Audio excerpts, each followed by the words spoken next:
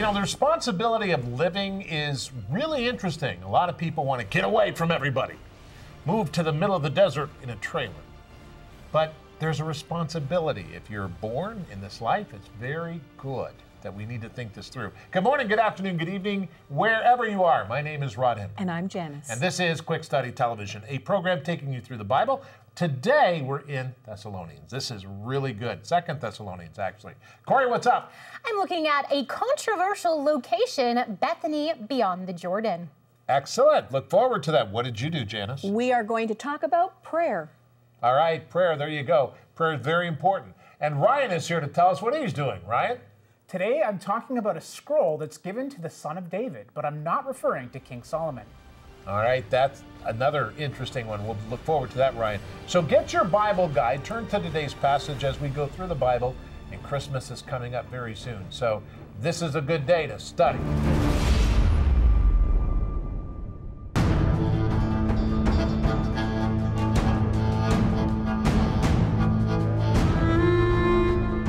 You and I are going to be taking a look at this debate over the location of Bethany beyond the Jordan. Now, there are a few Bethanys that are mentioned, two Bethanys that are mentioned in the New Testament Gospels. This one, of course, being distinguished by being beyond the Jordan River. But beyond from which direction? Well, you and I are going to take a look at it right now. The Gospel of John identifies the place where John the Baptist baptized in the Jordan River. It says all this happened in Bethany across the Jordan where John was baptizing.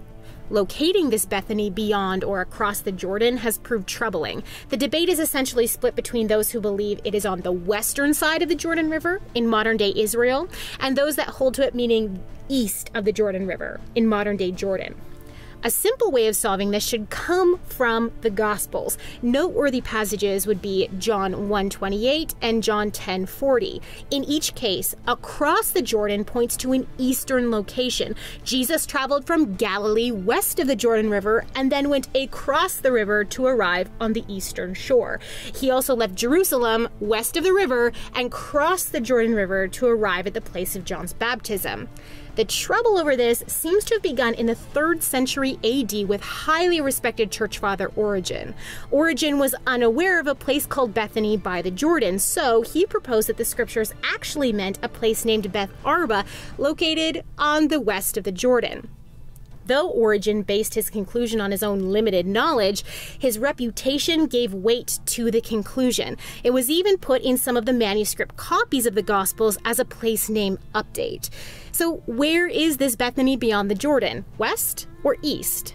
The discussion continues, but ongoing excavations at a site east of the Jordan clearly show a place many Byzantine Christians believed to be Bethany.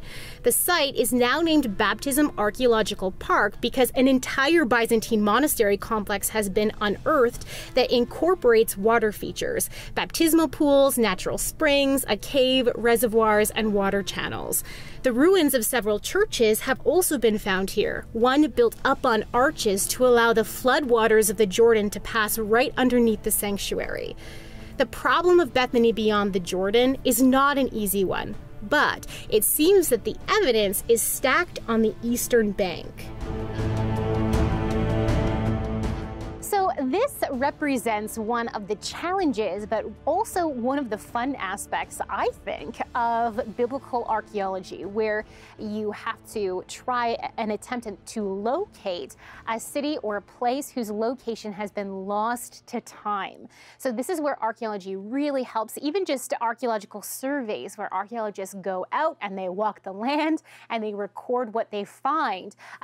This is how they decide where they want to dig and things like that. But especially in a land with, like Israel, that has such a rich history, so much development, so much human history there, they often find very interesting things even exposed on the surface of the land today. So Bethany beyond the Jordan is just one example of just this fun puzzle that scholars and archaeologists feel obligated to track down. You know, when the Bible is describing a location, especially in the New Testament Gospels, the authors are very meticulous in recording some of the geography of the area because it has to do with what actually happened, with the traveling that was going on and the teaching that was going on. So archaeologists are in this really interesting place where they have to track this puzzle down. They have to ask those questions. And it becomes this really interesting mix of looking at the words that are recorded in the Bible, looking at cultural history, and then also looking at artifacts and buildings that they can find through actual archaeological digs.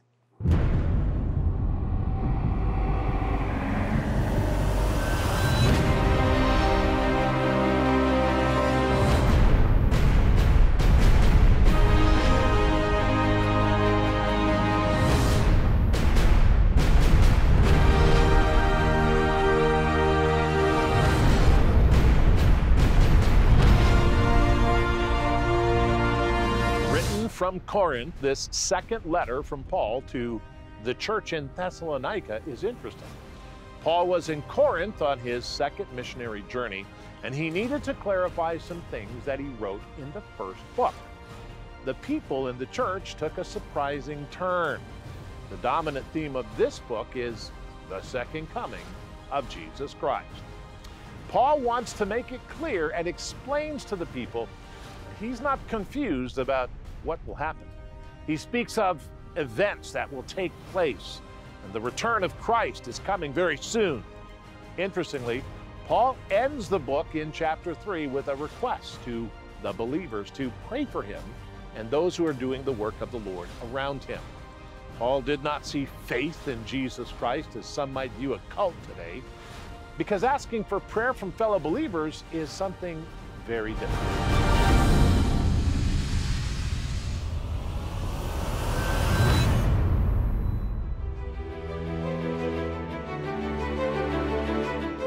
2 Thessalonians chapter 3, verses 1 through 9.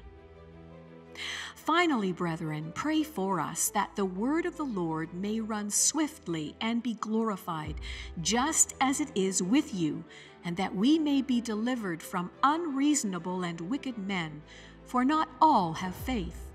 But the Lord is faithful, who will establish you and guard you from the evil one. And we have confidence in the Lord concerning you, both that you do and will do the things we command you. Now may the Lord direct your hearts into the love of God and into the patience of Christ. But we command you, brethren, in the name of our Lord Jesus Christ, that you withdraw from every brother who walks disorderly and not according to the tradition which he received from us. For you yourselves know how you ought to follow us, for we were not disorderly among you, nor did we eat anyone's bread free of charge, but worked with labor and toil night and day, that we might not be a burden to any of you, not because we do not have authority, but to make ourselves an example of how you should follow us. 2 Thessalonians chapter 3, verses 1 through 9.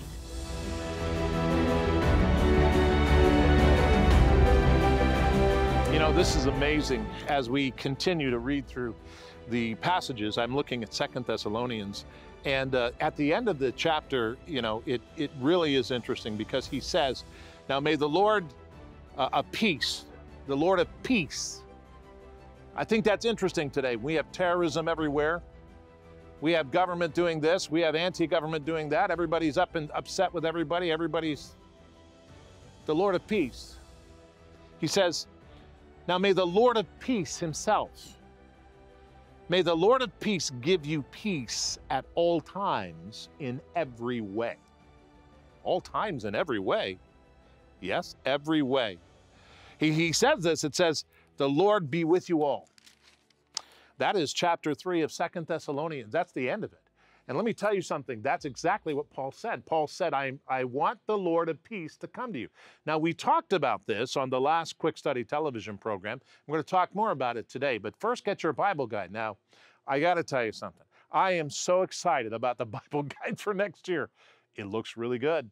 I mean, Corey's written her stuff, and Ryan's written his stuff, and Janice, and I mean to tell you, it is the first time that we've done a full Bible guide, and I'm really something excited about this. Now, they won't let me show you, but I want to tell you it's really good. It's a different size than the Bible guides have been in the past. I want to say that I think I would get it. It's got a lot of things in it, beloved, and you need to read it.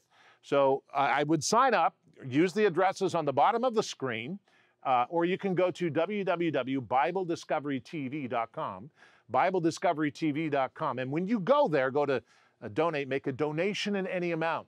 Or you can call us at the addresses on the bottom of the screen. Get in contact with us and say, I want to sign up for the Bible guide for next year. And that'll be great because I'll tell you, it's going to be very exciting as we go through the Bible again from Genesis. Very interesting. All right. Get the world's best-selling book out, the world's best book.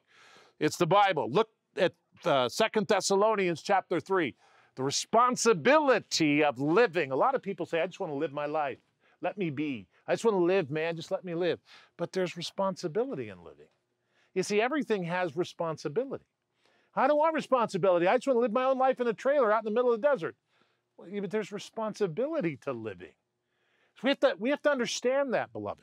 And so we're going to read 2 Thessalonians 1-3 today, and we're going to look at 2 Thessalonians 3, 1-9. Father, I pray today in the name of Jesus Christ, you would take this word and put it in our heart. Help us to see what you're saying. Help us to understand what you're telling us today, because it's exciting. And what you're going to say is something incredible.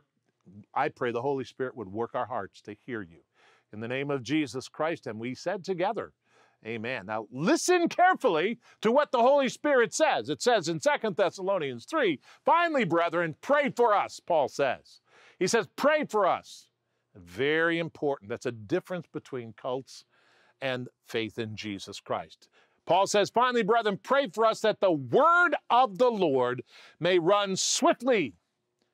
Pray for us that the word of the Lord may run swiftly and be glorified just as it is with you. Pray the word gets out there and that we may be delivered from unreasonable and wicked men, for not all have faith.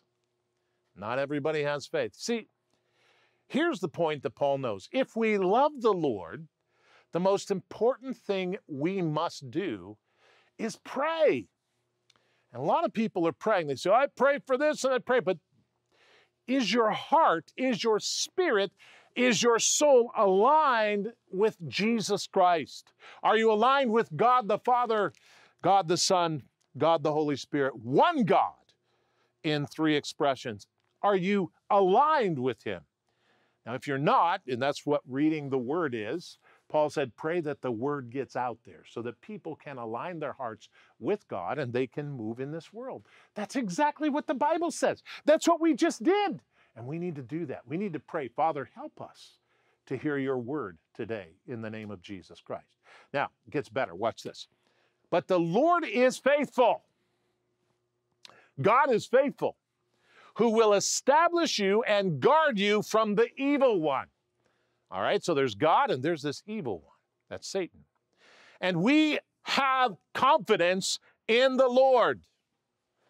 Our confidence is in God concerning you, both that you do and will do the things that we commanded you.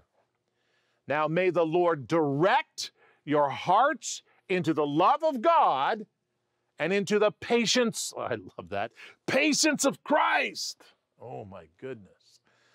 Now, when we pray, we must trust the Lord. I remember recent prayer meeting. I was praying for somebody. We have a prayer meeting weekly, and we take all your prayer requests and we lay them down on the office table and we pray over them. And this one guy said, I pray for patience. And I thought, oh my goodness, Lord Jesus, give him the patience of Jesus Christ. Because that's really that's a tough one, and he was honest about it. Praise God. And I believe that the Lord will help him because God gives us things that we ourselves can't handle, but the Holy Spirit in us teaches us how to handle them. Very important. Now, let's look at the last passage of Scripture here. It says in verse 6, but we command you, brethren, in the name of our Lord Jesus Christ. That's the name. That name's important. The name of Jesus Christ. We command you, brethren, in the name of Jesus Christ, that you withdraw from every brother, to get away from him, who walks disorderly and not according to the tradition which he received from us. People who walk away and they don't, walk away from doctrine, he says, stay away from them. For you yourselves know how you ought to follow us. For we were not disorderly among you, nor did we eat anyone's bread free of charge. But we worked with labor and toil night and day, that we might not be a burden to any of you. Not because we do not have authority, but to make ourselves an example of how you should follow us. This is what he said. Paul said this. We are commanded to withdraw from people who use and abuse God's kingdom. Now, I need to tell you, it's important for us to have pastors. It's important for us to have people in the church. But when those people begin to look at the church and the calling as a career, it's wrong. Not a career. It's a calling. See, we don't go to church and fulfill somebody's job description by giving them this. Hold on a minute. It's a calling, beloved. I really think we need to understand what the church is. And when we give our pastor resources and money, he deserves it. And we don't just hold back on him, but it's a calling, beloved. It's not a career. And we really need to understand that. So, Father, help us today to learn what it is, as Paul said, as examples. Help us to withdraw from people who do not teach correctly what it is to follow you and fulfill your calling.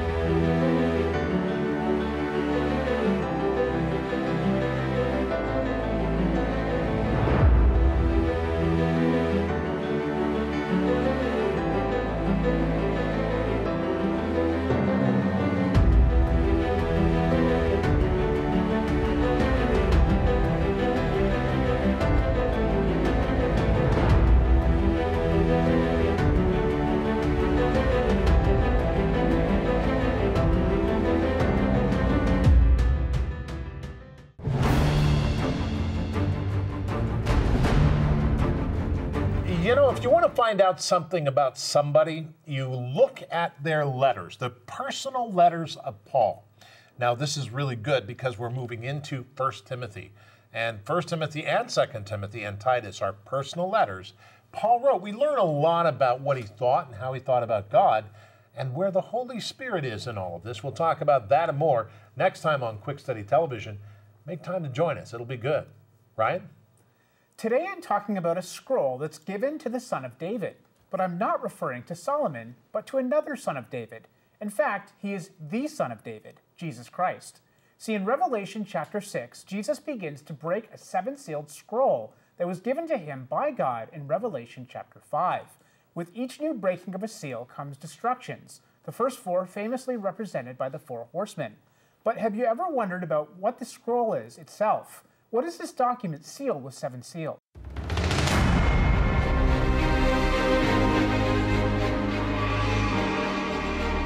Revelation chapter 6 through 16 chronicles the breaking of the seven seals on the scroll which God the Father gave to Jesus Christ in chapter 5. The first four seals are commonly known as the four horsemen of the apocalypse. That is the white horse of the Antichrist, the red horse of war, the black horse of famine, and the pale horse of death and hell. The fifth seal is martyred believers in heaven during the tribulation who cry out to God for vindication. And the breaking of the sixth seal brings six cosmic disturbances: a great earthquake, the sun becoming black as sackcloth of hair, the moon becoming like blood, the falling of the stars, the sky splitting apart like a scroll, and the mountains and islands moving out of place. With the breaking of the seventh and final seal brings the 7 trumpet judgments. While Revelation holds many great mysteries, one that should not be overlooked is the 7-sealed scroll. What is this document, and why is it sealed with 7 seals? According to pastor and end times author Dr. Mark Hitchcock, the only document in that day that was sealed with 7 seals was a will. So the 7-sealed scroll in Revelation 6 is the Father's will to the Son. What is the Son's inheritance? It is the kingdom, of course.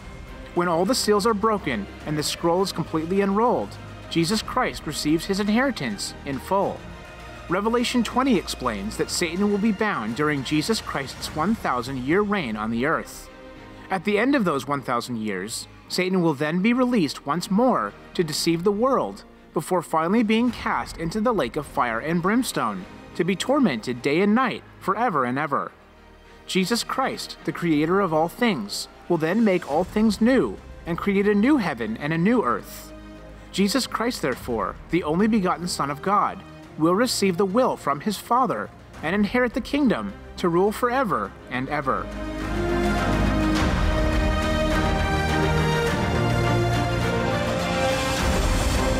So the 7-sealed scroll is God the Father's will to his only begotten Son, Jesus Christ. Jesus alone has the right to rule Israel and the entire world and universe, and he will. Also interesting is that due to the burning of the Jewish temple in AD 70 by the Romans, the records of the kingly line were lost. The only records that now exist are the genealogies of Jesus Christ in the Gospels of Matthew and Luke, which legally prove that he is a son of King David, and therefore the only heir to the throne. Therefore, the future government we have to look forward to is a theocracy, a God-run government, and I'm very much looking forward to that day. But Ryan, a lot of people aren't. A lot of people feel that, God is setting up a democracy, a republic democracy like we have now. But that's not true. No, it's not. I mean, we don't have peace on earth, do we? We don't have. It's. I mean, we live in a time of complete political unrest. So that's not going to be with Jesus Christ. It says he's going to rule with a rod of iron. I mean, he is going to be the ruler of the entire world. Yeah, and we have social unrest, we have economic unrest. And it's important for us to recognize that we can't do it all. Yeah. That's hard. Yeah, and I think too, to be fair, we don't know what a proper theocracy looks like. We have nothing to compare that to. I mean, some people try to look back at the time period of Moses or the time period of David, but it doesn't work because Moses and David were men. They were humans just like us, and they have issues, and we see those issues play out in Scripture. So we have nothing to compare this to, except the brief time in the garden. Very brief. Very That's not brief. described properly no, it's true. at all. But that would be the closest thing. The closest thing. But I mean, we can trust in the character of God, and we know that he created us with brains and with reason for a reason.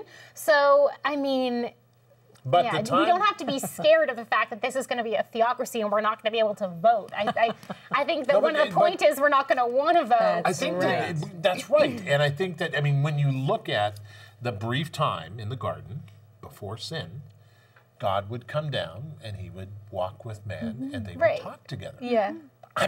Interesting. That's wonderful. Shockingly amazing. Truly it is. Yeah. And that's all we have to look at. So that's really interesting. Anyway, tell us what you have, what we're giving away. Right, our offers for this month, it was for November, now it's for December as well, are our DVD sets. So this first one that I have here, there are 2 DVDs in here. It's Pastor Rod's Unlocking the Bible. And what this is, it's kind of like an introductory course in how to read, study, and interpret the Scriptures. So if you are interested in that, then take a look at this. Get a hold of us, get a hold of it. It's Pastor Rod's Unlocking the Bible, and it's for a suggested donation of $40 to help keep the ministry strong. That's what your donations really do. They help keep us going and they fuel the mission of Quick Study. So our second DVD set is our Discover the World of the Bible set. Now there are 3 DVDs in here, 3 episodes. This is all about biblical history and archaeology. There is an episode, a DVD in here about the time period of the kings of Israel. There's one about the time period in between the Old and New Testaments. What happened happened in there.